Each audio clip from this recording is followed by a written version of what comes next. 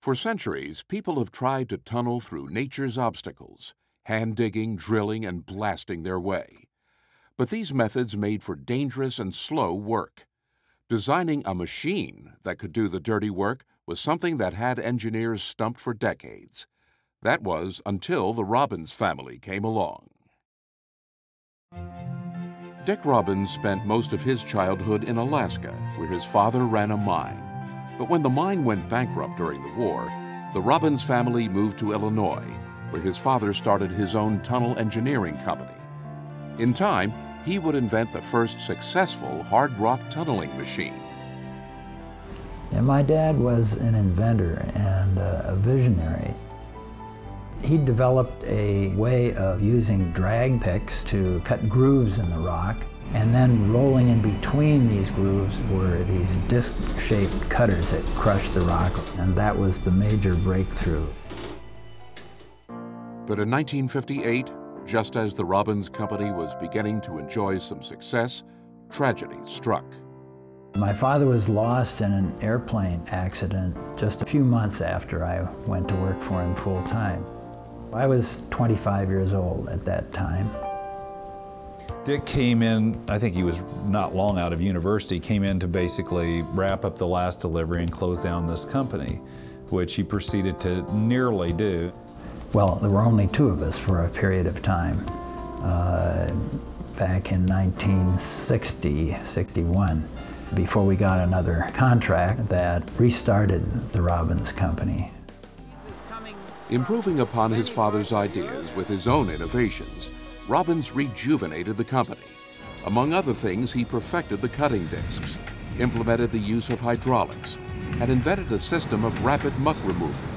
Before long, Robbins had transformed the somewhat simple machines into the first complete, self-contained tunneling systems.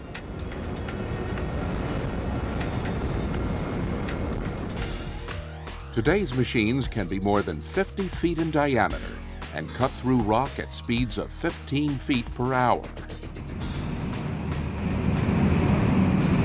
Once he'd figured out how to tunnel through hard rock, Robbins turned his attention to building machines that could handle any rock. Hard rock is one of the simplest environments in which to tunnel. But most rock is quite variable. It's common, even in a hard rock tunnel, to go from good, solid, self-supporting material into what amounts to soil, sands and gravel. One of my inventions was to develop a system of precast concrete segments which line the tunnel as you go. The machine may be boring in very treacherous caving rock, but it's being supported as the machine produces the tunnel. He's an engineer's engineer, and he's always thinking where they can come up with some new way to solve some old problem.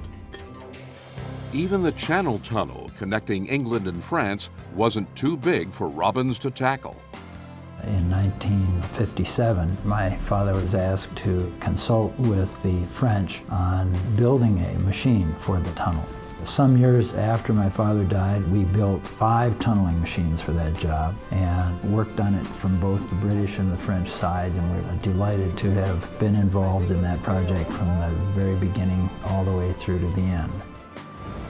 Robbins tunnel boring machines now hold 90% out of dozens of the world's high-speed tunneling records.